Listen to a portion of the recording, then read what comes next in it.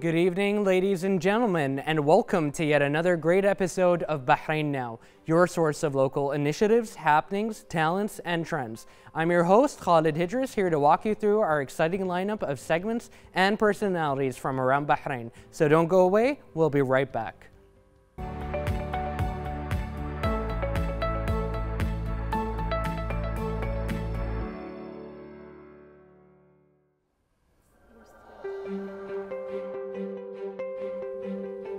Welcome back, everyone. Equipped with exceptional entrepreneur skills, POTS by RECAF team won the 14th Annual Young Entrepreneurs Competition in the category of University Company of the Year and Best Financial Performance Award as part of Injaz Bahrain's company program. This qualified the team for Injaz Al-Arab Young Entrepreneurs Competition to be held next month. And to speak more about it, we have the POTS by RECAF team with us, Abdullah, Sheikha, and Ala. Welcome, guys. Thank you for having us. So I'd like to first ask you a little bit, tell us about the project itself and what it entails. So pots by Recaf are self-watering pots made from coffee grounds. Hence the name Recaf, reusing coffee grounds. So we combine coffee grounds and fiberglass to make this pot, which has two parts. The first part holds the plant and the second part holds the water. Then it's delivered to this wool wick to self-water your pot, so it reduces water wastage and it encourages planting. This pot is fully sustainable in production and consumption. So when we produce it, we reduce carbon emissions up to 1.86 kilograms. And in consumption, it reduces water waste. It encourages planting, which takes the CO2 from the atmosphere and releases oxygen. So this is our fully sustainable innovative pot. Thank you. You know, it looks perfect as well, very natural looking. Yeah. So, I mean, this is a really amazing product and it's made for the times. So how did this develop? Because you guys have, you've competed, you've gotten recognition for this product. Can you tell us a little bit about the development behind it? How did it reach this point? I'd say that we developed and reached to this point due to our constant research and our teamwork. Therefore, we faced a lot of challenges. One of the main challenges was finding the perfect material for our pots. We tried several different materials such as epoxy, cement, and pottery. They all failed and were unsuccessful until we tried using fiberglass. Fiberglass combined really well with the coffee grounds, and it has three main aspects that made us think it's the perfect option. It's durable, affordable, and sustainable. That's amazing, and I mean, we can see the final result, and it actually, what I like about it is that it looks quite natural as well. So, can we get an explanation of the mechanisms behind it? Like, for example, what are the benefits that come out of this watering system? So basically, our pot is self-watering. What does self-watering mean? It means this part right here, you fill it with water, then these wicks deliver the water to the plant in a sub-irrigation technique. The benefits of this is that when you travel, you often worry who's going to water my plant. So this pot offers the solution. At the same time, it prevents over and under watering. It gives the plant the exact amount of water it needs. Furthermore, it reduces water wastage. When you water the plant, you just spread the hose like this. This is too much water. When you use this pot, you reduce water wastage. It's always nice to see people trying to reduce waste, because I think we take stuff for granted these days. And I can see why you guys are getting the recognition that you are. It's very well deserved. Thank you. So I know you guys have a regional event coming up. Can you tell us a bit more about that? So we just won the national competition, which still feels surreal to me. And we qualified for regionals. And since we qualified for the regional competition, our team is going to train under Injaz for 3 months, an intensive training with the best of experts that Injaz can provide to hopefully represent Bahrain in the regional competition in Injaz Al-Arab, and will hopefully make our country proud. Well, congratulations. I can tell you one thing, we're already proud right here. Thank you so much. Because again, it shows and alhamdulillah, Bahrain is thinking about the future. You know, we always take this stuff very seriously. And about this product, if we wanted to mass produce it, how would that be done? As a part of our vision is expanding and growing outside of Bahrain, we are looking to reach global and regional markets. Our sales department are working on making our pots available all around the country by collaborating with flower shops, gardening shops, and even coffee shops. And as for the mass production, This is one of our short-term goals. As for the mass producing of this pot, we're currently in discussion with our manufacturer to see different timelines and different product scenarios which we could use for the pot. Whether we need to produce more molds, whether we need to slow down the factory and think of a strategy. These are the discussions happening at the moment in order to mass produce our pot and even lower our costs. Well, that's, again, this product is like, it's so revolutionary because like it's something so simple and yet it contributes so much to this effort. And I see so much Bahrainis these days, they're really getting involved with innovative solutions to stuff that we're facing. So do you guys have a message for the youth of Bahrain, anyone who's looking at you guys and wants to follow in that example? My message would be to go for it, but at the same time, make sure your idea is innovative, properly executed, and solves a problem. Going into the market is hard.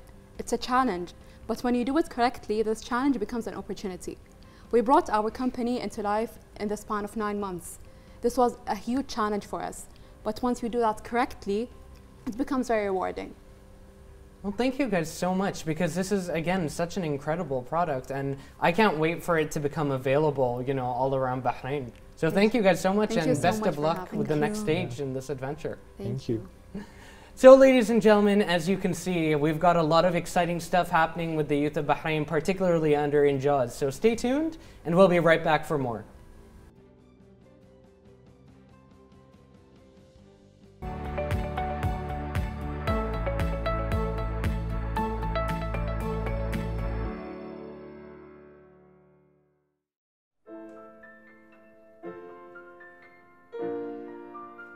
The Bahrain National Museum held the launch of the 14th Bahrain Summer Festival on Monday, the 11th of July 2022, with the presence of Her Excellency Sheikh Hamay bint Mohammed Al Khalifa, President of Bahrain Authority for Culture and Antiquities, along with high-level diplomats and representatives of the KSA Ministry of Culture's Heritage Commission, a number of those interested in the cultural matters of Bahrain, and media.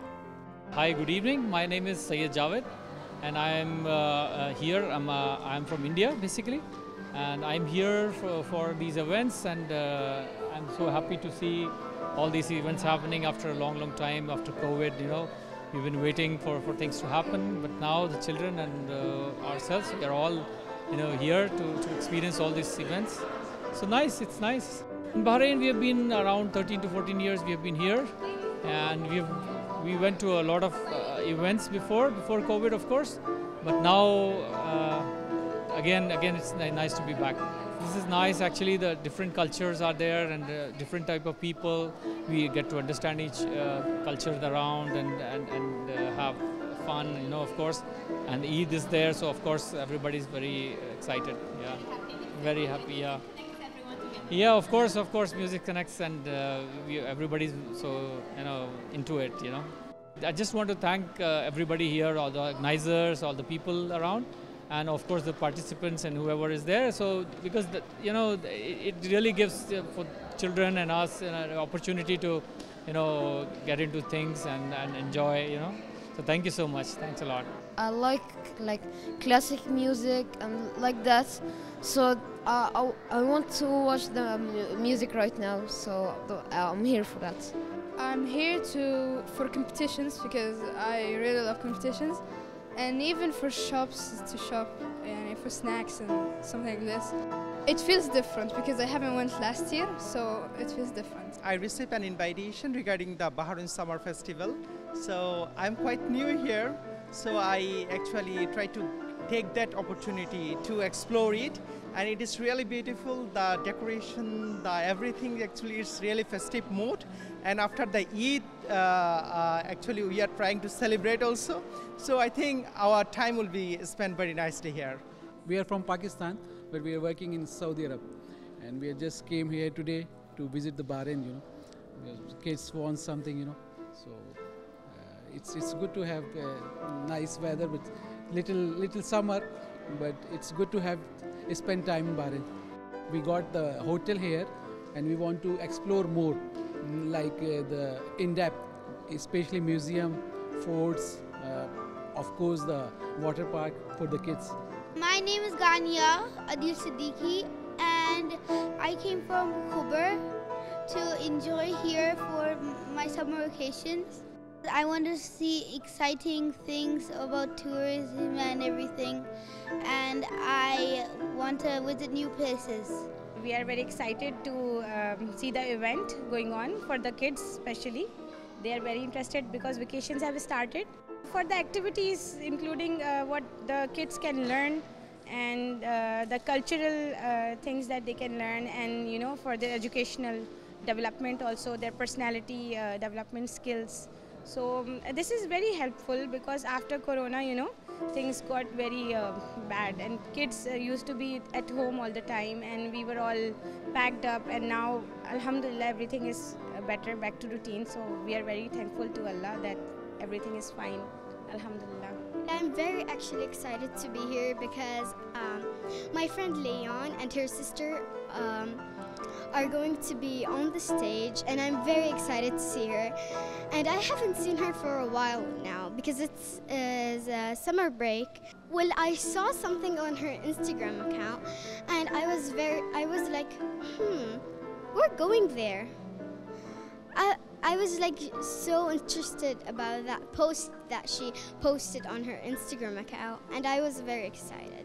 Very excited for the cultural, the summer event to come back to Bahrain Summer 2022, and I'm here for the evening of classical music by the superstars Haya and Leon, and I'm very excited for all the lineup of amazing activities and performances that are aligned for us this whole summer. Yes, they are my relatives and Haya and Leon, and I'm very excited to see them perform live. So every time we are looking forward for a new piece of music that they have been practicing for some time now. They are preparing very hard at work, and I'm sure that they will be performing well. They just came back from France with, and they've been awarded as winners in a big competition.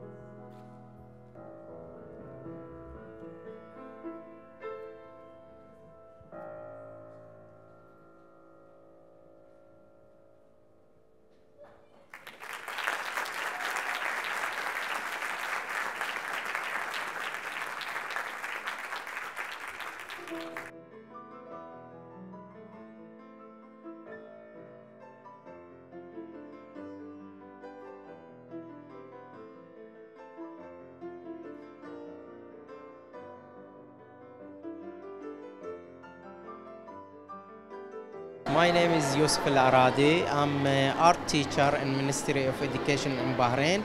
I lead the workshop. It's called Ibro Art.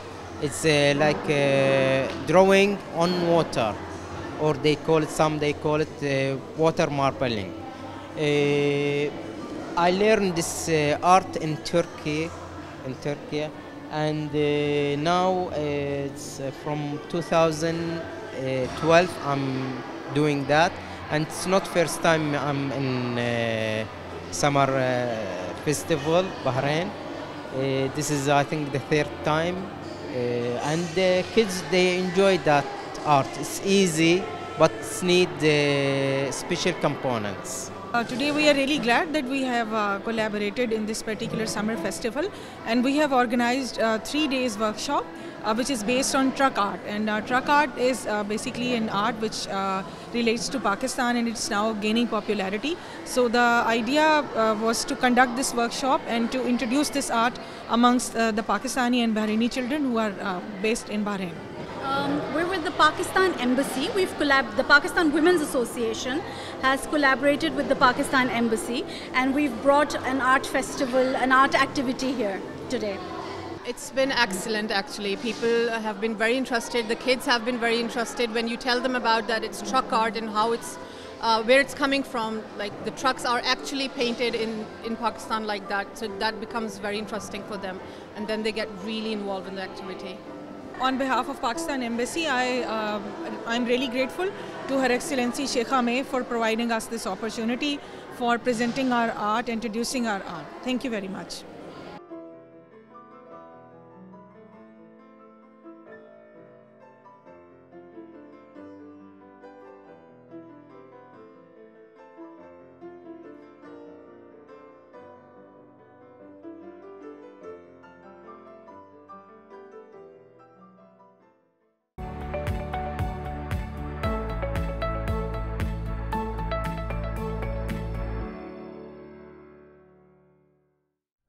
Well, ladies and gentlemen, we've made it to the finish line. A huge thank you to all of our guests for joining us tonight, and another huge thank you to all of you watching us at home.